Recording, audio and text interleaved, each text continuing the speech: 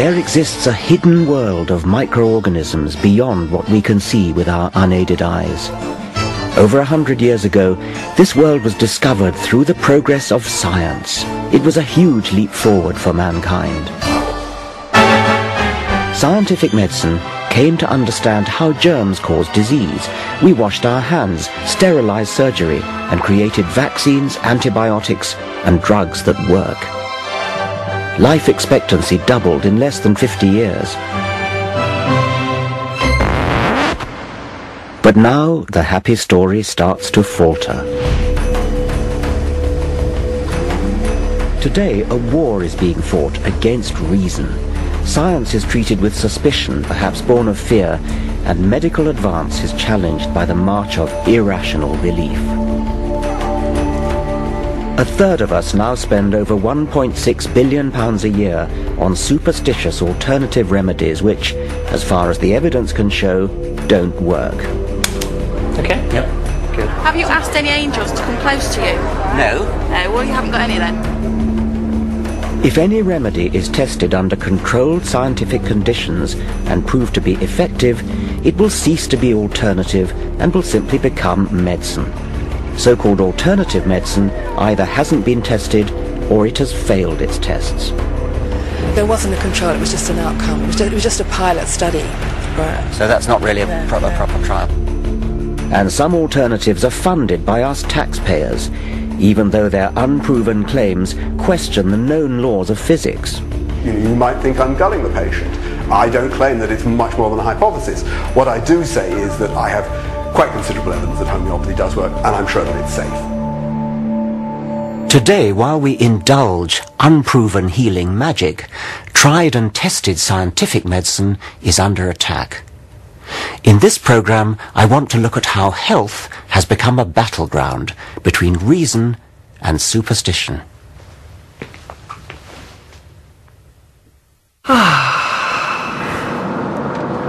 You come here to move through time and through space. Allow the eyes to gently close. Smile your very best smile. Swallow the smile with some saliva into the heart and let the heart smile back at you. And there's a warm and a welcoming feeling. Joy without end. Grace, beauty, laughter. The deep knowing of the wise being that you are. And the golden glow that comes from the heart comes from a golden flower. And use the gold light from the centre of the flower like a sunbeam and beam it onto those petals and wake them up. There is a second part that's very personal. And this is to step inside the pearl itself. Because if you step inside the pearl, you could find out who you are.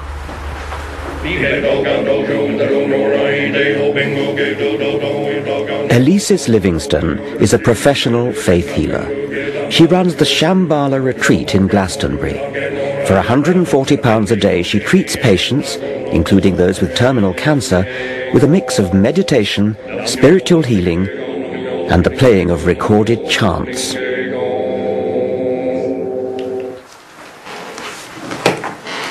She believes she can alter the structure of DNA. Quite an experience. Thank you very much. Yes. DNA is very interesting right now in the evolution of the human race. Every human being, except a very small percentage, has a double helix in the cell. We don't all have. Oh, everyone. You said a very small percentage. Oh no, a very small percentage do not. Really? They have got more strands. We used to have in Atlantis 12 strands, and they're in the form of 4 triangles facing in each cell. And we forgot who we were in the experiment after Atlantis, and everything changed. Reincarnation was introduced. The soul. I know what you're thinking. This woman is way out. I expected a serious program about the attack on science, and here's Richard Dawkins just picking on an easy target. 2011. But these ideas are not so weird in the irrational world of alternative health. In fact, they're commonplace. Is Elise's theory of DNA from Atlantis any more irrational than the Ayurvedic notion of chakras, 7 spinning energy wheels inside us?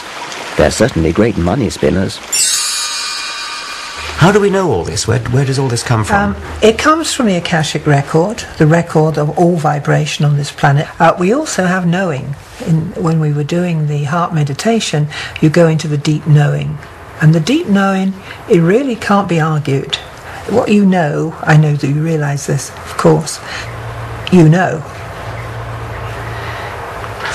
Well, I know that DNA is a double helix, but that's only been known since 1953. So how is her evidence, the knowing of this Akashic record, any worse than the evidence for homeopathic claims that the more you dilute an active ingredient, the more effective it becomes? Both depend on faith. For all things and all activations of spirit. Apparently, I'm only a few DNA strands short of the full Atlantean quota. Elisis kindly agrees to top me up. So, let's put the last triangle in.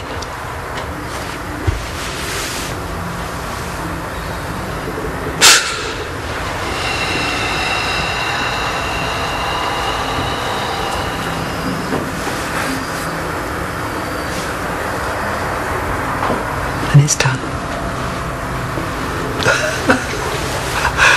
Let me know in 6 months how you're feeling. I'll wait and see if I get any yes, any buzzing. Any effects. Yes.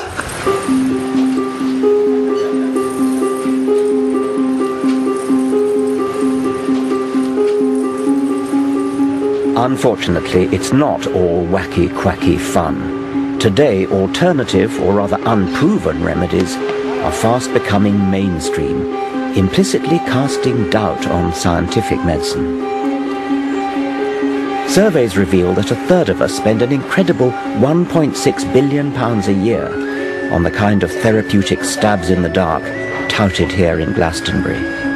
It's mostly angels.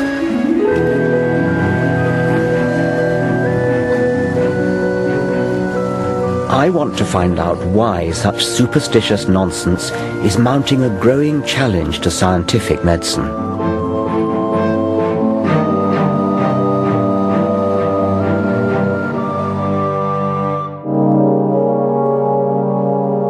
Once, society exalted scientists as heroes.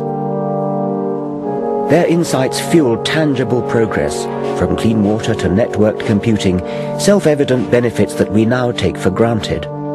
Yet, as science has moved on, it's become more complex and difficult to grasp.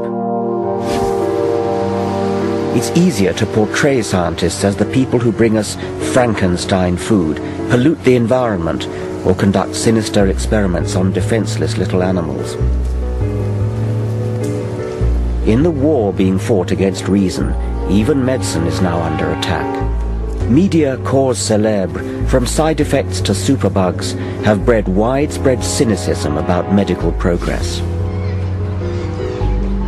So much so that in 1998 the publicizing of one survey of 12 children that wrongly linked MMR vaccine with autism prompted hundreds of thousands of parents to opt their children out of entirely sensible inoculations. A hyped-up insinuation that the government and the medical establishment were conspiring to sacrifice our next generation to autism has left up to 1/5 of our children entirely unprotected against rubella, mumps, and measles, a disease with complications such as brain injury and deafness. This is what measles looks like, a potentially fatal illness now in... The number of parents inoculating their children with MMR quickly fell. There have now been epidemics in Kent and Yorkshire, and a first death from measles in 14 years. Now everybody's more confused because muddies the water. It's frightening. See the boy on the telly and that. It's an acute example of the danger of devaluing evidence. Where once there was reason, now there is confusion.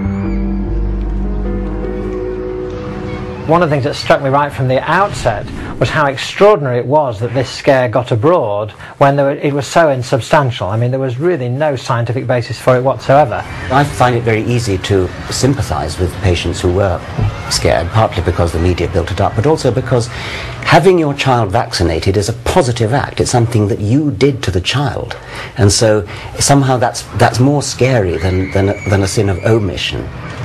Very much, and I think that's even more the case these days when people are much less familiar with the diseases against which their children have been protected by immunisation. You know, it's a generation or two since people had much experience of measles and mumps and rubella on any significant scale, and so when somebody comes along and says, well, you know, this immunisation may cause some other problem, then they're more likely to be susceptible to that. Why do you think that sort of thing happens in our society today? I think that there's a climate of anxiety, but particularly focused on issues of health. Generally, people feel, I think, more isolated, more atomised, more individuated perhaps than they did before, and these anxieties and concerns often focus on their health.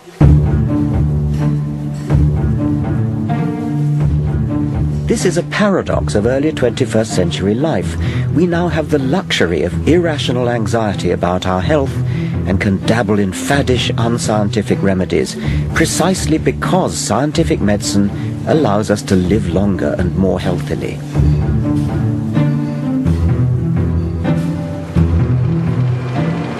Our fears are fed by newspapers, which wildly exaggerate the risks of scientific medicine and meanwhile churn out acres of positive coverage of alternative therapies.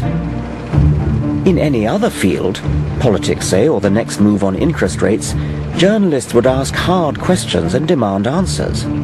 But alternative medicine has managed to lodge itself in the less rigorous lifestyle and celebrity pages, essentially free advertising.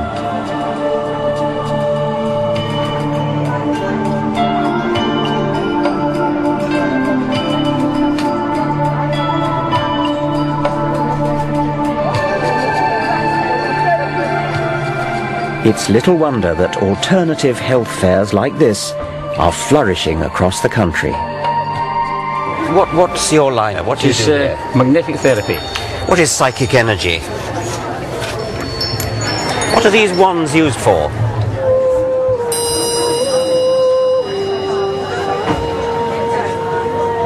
People may come here with real health problems, but what do they get? Remedies that appear to have no basis in science or evidence.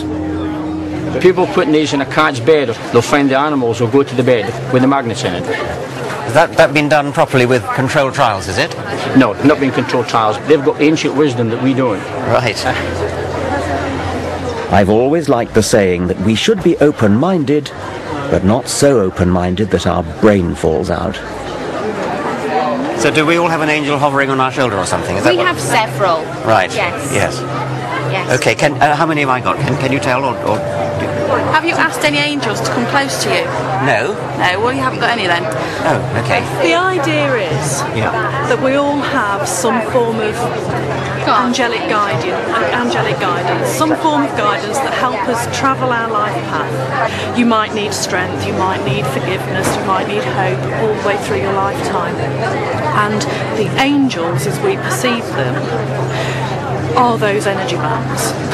They're parts of ourselves, they're fragments of ourselves that we can call upon and amplify to help us walk our path. These energies are a little bit like tea.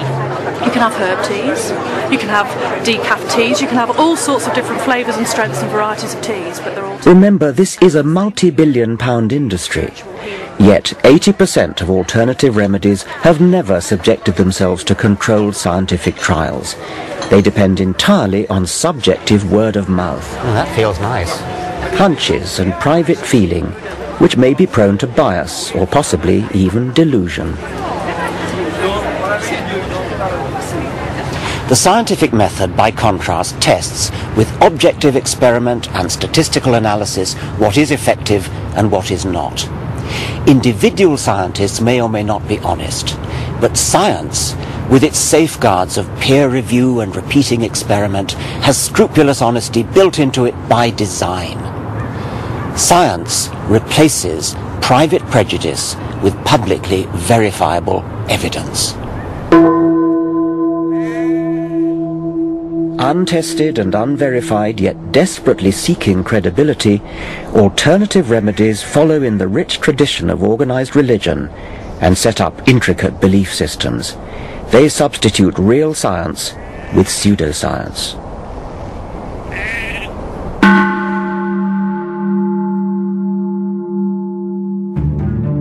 Face up or face down?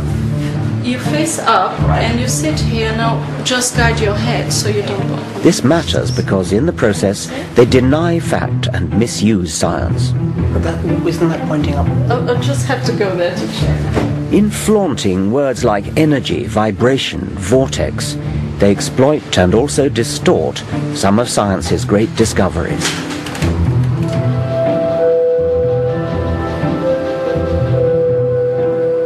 The sleep, I'm sure, is therapeutic.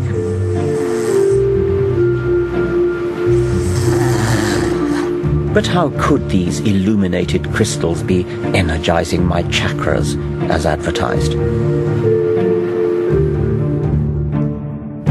Manjia Samantha Lawton is a conventionally trained former GP who now speculates on the science behind alternative fads.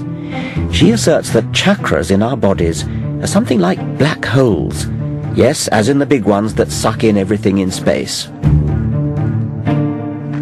We used to think of black holes as the great guzzlers of the universe, that they actually started to suck in everything around it.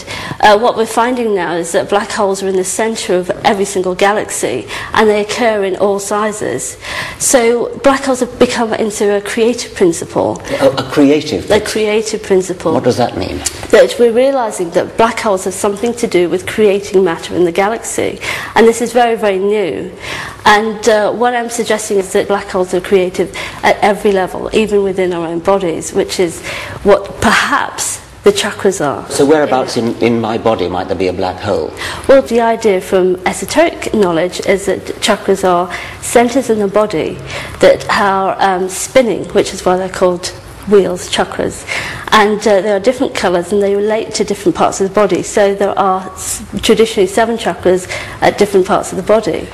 The universe is a deeply mysterious place and a deeply wonderful place, and scientists have always been struggling to understand it. Don't you feel that there's enough real mystery to investigate without importing what sounds to me horribly like mumbo-jumbo? Yes, I can understand that you think it's mumbo-jumbo, but there's plenty of people who are now getting interested in these topics. They are part of our universe.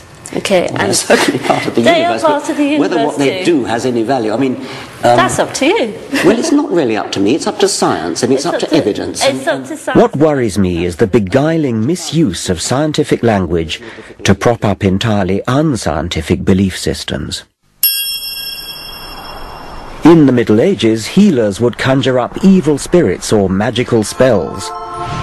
Now, in the 21st century, it seems they turn to black holes and, above all, quantum physics.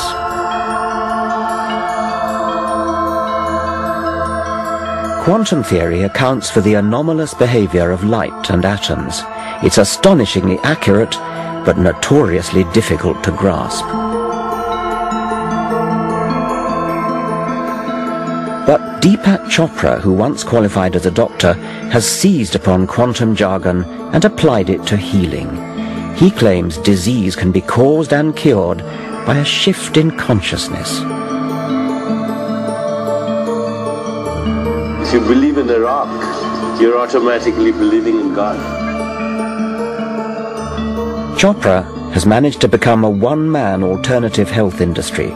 He's worth up to $75,000 per lecture, and in this era of self-absorption, he claims Michael Jackson, Madonna, and Hillary Clinton as followers.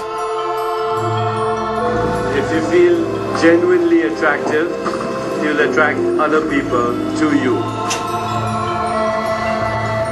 The great American physicist Richard Feynman once said, "If you think you understand quantum theory, you don't understand quantum theory." Isn't Deepak Chopra just exploiting quantum jargon as plausible-sounding hocus-pocus? Quantum healing is a theory that a shift in consciousness creates a shift in biology. That's it.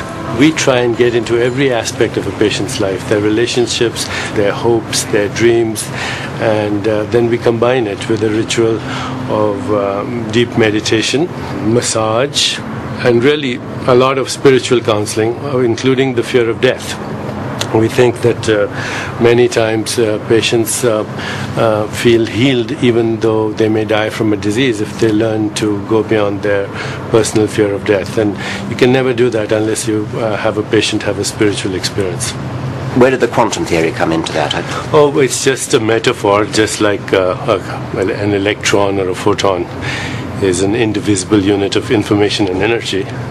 A thought is an indivisible unit of consciousness. Oh, so it's a metaphor for a unit. It's nothing to do with quantum theory as in physics. No, I think quantum theory has a lot of things to say about observer effect. There are a school of physicists who believe that quantum leaps, for example, are examples of discontinuity, and creativity in consciousness is also an example of discontinuity, and that healing may be a biological phenomenon that relies on biological creativity, that at very fundamental levels it may be a discontinuous phenomenon. It's something unpredictable that happens in the proliferation of uncertainty. So it sounds like a sort of poetic use of the word discontinuity. It's actually confusion, isn't it, to bring in quantum theory other than as a metaphor, but it sounds as though you're both doing it as a metaphor and a little tinge of something like what physicists are talking about as well. Well, I think there's controversy. The aficionados in the world of quantum physics have somehow hijacked the word for their own use. Oh, okay. So they've hijacked your word. I think what happens is that there are fundamentalists in science. That is absolutely wrong. Science's quest is to try to sort out, to tease out those bits that we don't understand. Science has become so arrogant in its premise that it has all the answers in a mechanistic approach that it has, whilst it has gotten rid of lots of things like polio and malaria and tuberculosis in many parts of the world, we are now seeing the emergence of modern epidemics that are a result of some of the things that have come about through science. Chopra at least wears his disdain for Western science openly. The rest of us are prone to politely blurring the vital distinction between science and mumbo-jumbo. If you want to pay for unproven potions and use them in the privacy of your own home, all well and good. But such is the power of the alternative medical lobby that one seemingly bizarre remedy has become embedded in our National Health Service. Now I want to find out why we're all paying tax to fund other people's gullibility. I agree there is a plausibility problem, and I pinch myself from time to time. I quite regularly pinch myself. Is this really happening?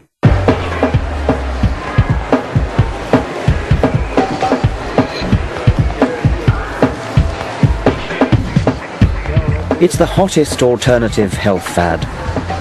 It boasts an impressively vast and well-stocked medical cabinet. It's endorsed by royalty and the stars, and is doing a booming trade in high street pharmacies. 500 million people worldwide claim to use it. What is it? It's a system for dosing up on a dilute solution of water. Welcome to the bizarre world of homeopathy. Homeopathy was dreamed up in the late 18th century as a way of boosting the body's vital spirit. One of the central tenets handed down by its founder, Samuel Hahnemann, was that like cures like.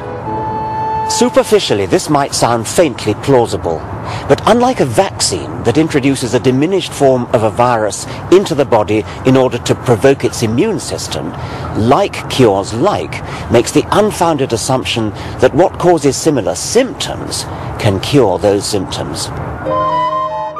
In Hahnemann's world, dilute poison ivy cures skin rash because, undiluted, it causes a rash if touched. By the same principle, red onion can alleviate streaming eyes and snake venom stiffness. But amazingly, homeopathy gets even stranger still. homeopaths claim that the more you dilute an active ingredient in water, the stronger medicine it becomes. Most homeopathic remedies are marked 30C. What does that mean? It means 1 part medicine to 100 to the power of 30 parts water. How much? A drop in a fish tank? No? A fish tank is nowhere near big enough.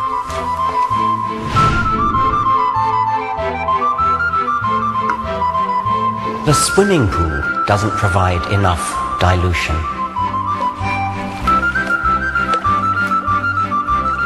Not even a lake. What about a drop in the ocean?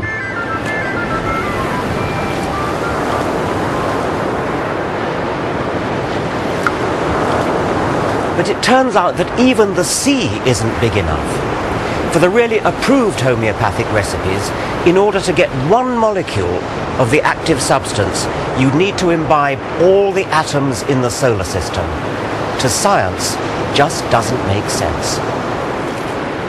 Even homeopaths acknowledge that there is not a single molecule of active ingredient in the bottle they sell you. It's just water. So how can it possibly work? In an attempt to resolve the paradox, homeopathy boldly paddles further up the creek of pseudoscience, claiming that water somehow has a memory of the now completely absent active ingredient. But wouldn't water also have memory of other, more common impurities it's come into contact with? Salt, urine.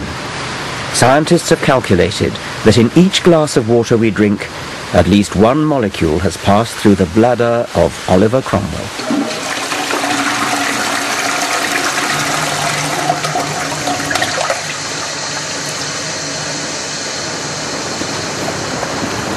Incredibly, you and I are paying for this unproven industry through our taxes. Despite the National Health Service's net £540 million deficit for 2006, the refurbishment of the Royal Homeopathic Hospital was part funded by the NHS to the tune of £10 million. That's equivalent to 500 nurses' salaries. Right here on the floor, here's a point to illustrate. Wooden floors, very unusual in a modern healthcare facility. This hospital was only completed 18 months ago. So this is our main clinical area. The homeopathic profession is unregulated by government. You can call yourself a homeopath without any qualification, training, or even insurance. After all you're doing is dishing out water solution. But Peter Fisher, clinical director of the hospital, is a medically trained rheumatologist. I see Prince Charles over there. Yep. Oh, yes, great friend of ours. These are the homeopathic medicines that are in daily use. This is one, for instance, it has quite a strong evidence base, Rustox, which is poison ivy. Right, okay. I want to know how someone highly qualified in real medicine can make such a leap of faith. I agree there is a plausibility problem, and I pinch myself from time to time. I quite regularly pinch myself. Is this really happening? The fact is I couldn't stop what I do now, even if I wanted to. My patients wouldn't let me. Yeah. They say it helped. So how are things? Well, very much better since we last saw you. I virtually no pain at all. If I'm aware of the symptoms are going to start again, I start taking it again, and I can feel the improvement, and then I get back to it until I need it again, Good. Oh, well, that's pretty straightforward. We just bash on the same, don't we? Yeah. I'm still taking the remedies, but you said to me, if you get little reactions, just hold off taking the remedies until they then subside. So therefore, I've been doing that. So, for example, I haven't had a remedy for a week now. And last time we met, you said you were getting a bit of an emotional sort of upset the day after you took the medicine. It was the day after I took the medicine. I was impressed by the amount of time and care Peter Fisher devotes to each patient, far more than an ordinary doctor. But in terms of the treatment, I would be reluctant to make a big change. I think this is the right stuff and we may need to fiddle around with it. Like a GP, Peter Fisher prescribes medicine. But in this case, the medicine is a bit of a surprise. Thank you very much. Good. Common salt, natrium muriatic and sodium chloride, again in an ultramolecular dilution. Obviously, since it's common salt, she's obviously taking in a hell of a lot of common salt anyway. Yes, oh sure. How does the 1 Well, the truth is nobody knows. I don't know, nor does anybody else. Yeah. The question is, do you think that because we don't know, because it seems implausible, it can't work? And that may be where you and I differ. Actually, the most recent problem was your skin, wasn't it? That's right, yeah, my hands, they've cleared up quite well. My scalp's a lot better. While patients like these provide positive anecdotes for homeopathy, subjective stories are not enough for science. I want to pin down precisely what double-blind trials have been conducted. Good. Over 100 have been done, some by me. On the whole, they're positive, and I've worked hard on it. But in the face of great scepticism, in the face of many people who say, "Oh well, yeah, we're not going to fund homeopathy. It's got to be a load of rubbish." Why do you think they say that if there really are controlled trials which show... Well, I think you're much better placed to comment on it because you're the sort of person who says that. Well, because I have read studies which have sort of meta-analyses and things which suggest that, yes, occasionally there's a slight suggestion of something, maybe a slight suggestion there, but if you take all the studies that have been done, it doesn't add up in the way that... Well, I don't agree with that at all. Now, if a double-blind controlled trial really does show that it works, then that suggests we're dealing with an entirely new force of physics, something unknown to science. Well, I think there's a slight exaggeration. I mean, there are various hypotheses. Remarkably, nobody knows what the structure of liquid water is. So there is room, for a phenomenon analogous to, I'm not saying the same, but analogous to the storage of information by a magnetic medium, by a floppy disk or a videotape. Yes. If I were a doctor doing what you do and was convinced that it really worked, I would drop everything and really try to demonstrate it and win the Nobel Prize for Physics, and it would be an totally astonishing finding. That's, to be honest, one of the main reasons I got into it. Plain ambition got me into it in the first place. But I agree, it would be nice to see, a really serious program of research done on it. Well, you're saying it has been done, and... Well, no, I'm saying that quite a lot of research has been done. I don't claim it's conclusive. Well, why not? I mean, it sounds as though... Well, because it's very diffuse. And of course, it does depend what question you're asking. Are you saying, does it benefit people? Do people feel better? And I think actually, there's no doubt about that people who go to homeopathic hospitals, have homeopathic treatment, do feel better. But of course, you will say that's all because you're nice to them. This is all rather contradictory, so let's be clear about the latest evidence. In 2005, the medical journal The Lancet surveyed all the meta-analyses, the analyses of the analyses, and failed to find any reliable effect of homeopathy. Tellingly, for me, in the bigger trials, less prone to chance anomalies, homeopathy was more likely to show zero demonstrable effect.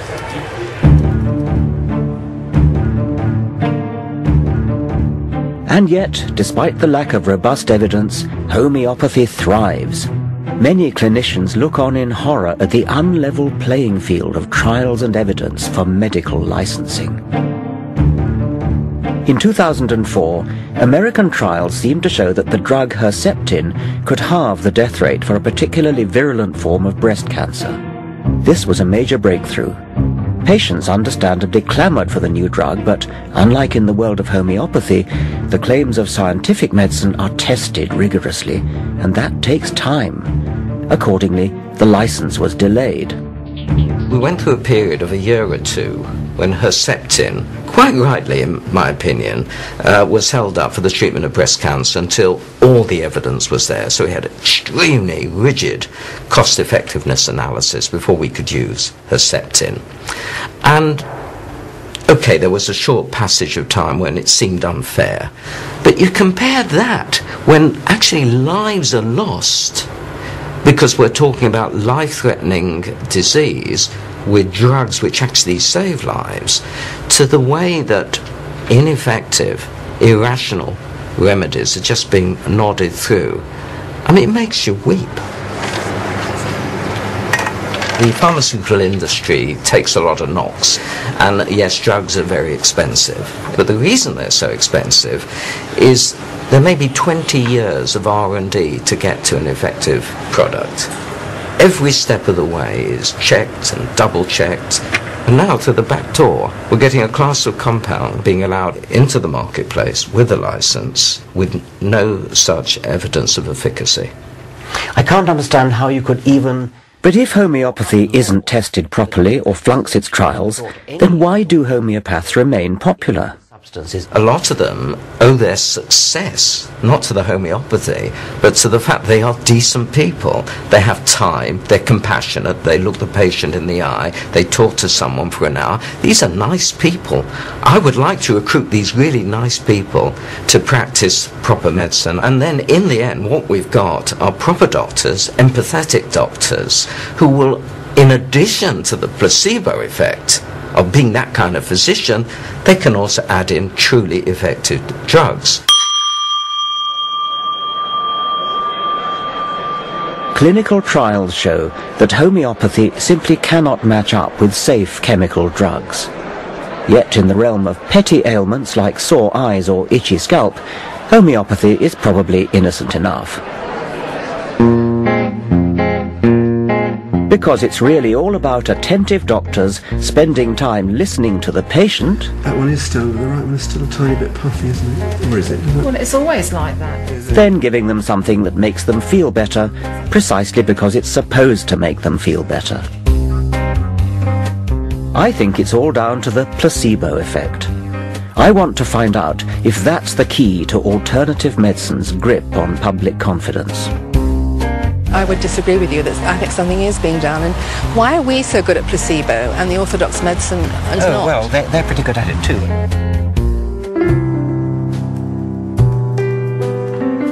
Alternative health remedies are swamping us.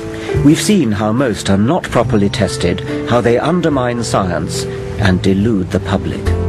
Hi. Hello. How are you? Very well, thank you. Good.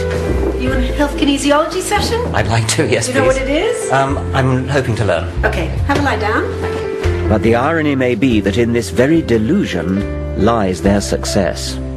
What we do in kinesiology is we clear energy blockages in the meridian system. There are 14 meridians or energy pathways that run up and down the body. Can they be seen with a microscope? Can you sort of look at them and... I don't think so. No? I don't think so. No, okay. Unlike the library, all right? I've got all these energy patterns stored in me, and you are just picking the one that you want. And we have baker's yeast here, all right? So I'm just going to touch a point right by your ear. This is the test for allergy. There's just no tension. It just releases completely. Okay, do you want this fixed? Yes, please. Okay. I have to admit I'm rather enjoying this kinesiology. I feel very relaxed. But what is helping me here? The tapping of my feet? The feel of a kind woman's hands? Or some sort of expectation that what it's doing is therapeutic? What I'm talking about is the placebo effect, treatment through the power of suggestion. And I'm going to hold points on your head, okay? Right here and here. And what I want you to do is think the phrase, fear of being ignored. Human beings have evolved extraordinarily sophisticated self-healing mechanisms. Above all, a powerful immune system. Fear of being ignored. Could it be that interaction with any kind of healer acts to focus our self-healing abilities? Some evolutionary psychologists believe this may be the entirely rational explanation behind irrational remedies. Fear of being ignored. It works because most of medicine, in fact, is a case of self-cure. When the pain goes down after taking placebo medicine, or under the influence of acupuncture, for example, it's our own minds which have reduced the pain. Yes, surely what you're saying is that we get better anyway. Why then would alternative medicine be better? Surely an ordinary doctor might do that. Real medicine does the same, but I think we shouldn't underestimate the powers, and sometimes the superior powers, of people who go under funny names or have funny authorities written up on the wall and so on, because some people respond to that information much more than they would to the conventional information in a doctor's surgery. Nevertheless, I sort of have a sort of hankering after what's actually true. How far do you think so-called alternative practitioners believe the mumbo-jumbo that they say is the theory behind their potions, and how far do they know that it's a placebo? Are they deceiving, or are they self-deceiving? I think in many cases they're self-deceiving. Well, it's not even self-deceiving. They have seen in their own experience that these treatments work, so they believe in them. They have then to invent a rationale, some spiritual or magical explanation of what they're doing. And supposing you were a miracle worker 2,000 or 3,000 years ago, supposing you were Jesus and seeing that lame men got up and walked when you told them to, you'd be rather impressed with yourself, wouldn't you? Yes. But I'm sure it was a placebo effect. Yes, quite. Yes. I still believe scientific medicine offers more effective and more honest treatment. But I accept Nick Humphrey's point that alternative medicine is peculiarly well positioned to dish out placebos.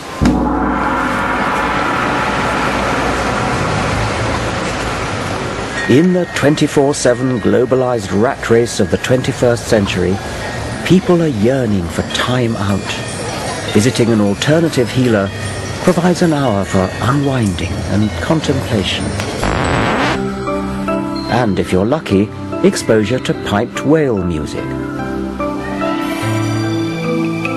Much of alternative medicine is about cosseting, about making the patient feel pampered, feel as though they're the center of attention. Okay, so comfort's the name of the game here, so get as comfortable as you can. So literally all I want you to do is just to relax your head, let go. So the first thing I have to do is very gently cup and hold here. Now you're going to feel like I'm not doing anything, but it's a very gentle movements. While in our hard-pressed National Health Service, the patient-doctor encounter lasts on average just 8 minutes. See the rotation on your left? Yes. Look at the rotation on your right. It's restricted. So this is called an activate. An alternative healer usually gives you an hour. Okay? Yeah. In return for a healthy fee, of course. The Hale Clinic near London's Harley Street offers a huge array of healing arts, ancient and modern.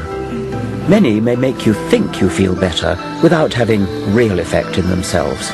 In other words, they're placebos. If I were wanting to exploit the placebo effect, then I would do exactly what you're doing.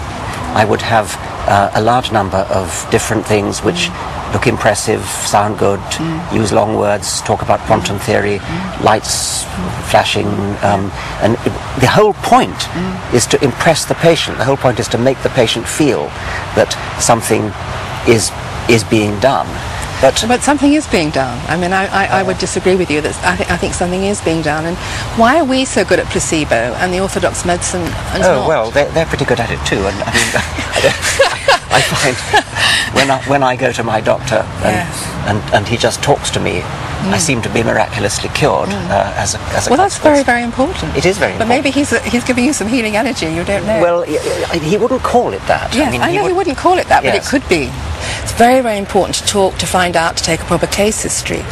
But I don't think it's the only reason. I think complementary medicine has effect over and above that. Yeah. In my opinion. Yes. Do you ever do clinical trials on your methods, or do people come in and do them for you? We've done one study at Hammersmith Hospital on stroke patients that was funded quite a few years ago. And what treatment were you giving them? We were giving an Ayurvedic treatment called Marma Massage, and it was only a pilot study, and it showed an improvement in a certain number of patients. So what was the control in that case? There wasn't a control, it was just an outcome. It was just a pilot study.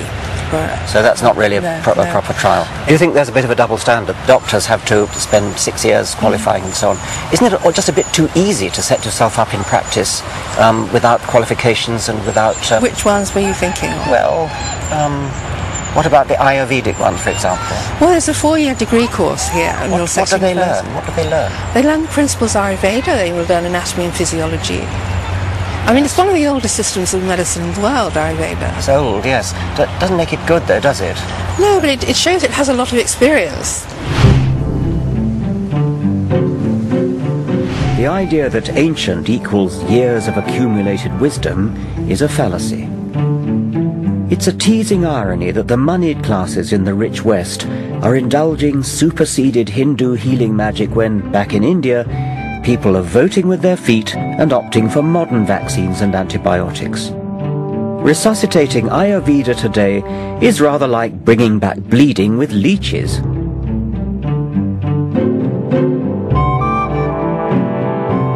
In medicine, ancient also means developed before we understood the causes of disease, before germ theory. It was based on ignorance then, and age makes it no truer.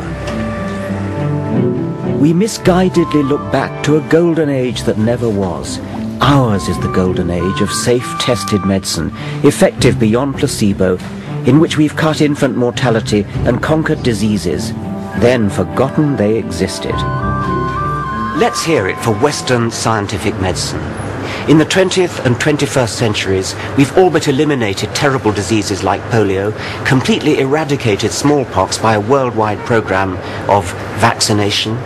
Antibiotics, well, I wouldn't be here but for antibiotics, and I guess there's a good chance that you wouldn't be either.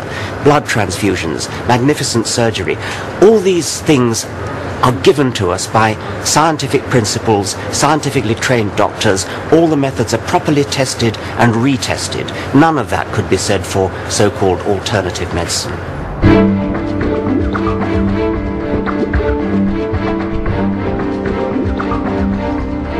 The indulgence of superstitious alternative remedies implicitly casts doubt on scientific advance and undermines confidence in real medical progress. Yet, as we've seen, the attack on medicine is just one small part of the creeping rise of irrational superstition. In Ayurveda or clairvoyance, homeopathy or astrology, we're confronted by those who deny evidence of the real world and instead bend reality around a dogmatic belief system handed down by tradition. Skeptical, rational inquiry is always the best approach. We don't have to follow the herd and buy into trendy, untested health fads. We don't have to be swayed this way and that by media-driven health scares. Instead, we can think independently and be truly open-minded. That means asking questions, being open to real corroborated evidence. Reason has liberated us from superstition and given us centuries of progress. We abandon it at our peril.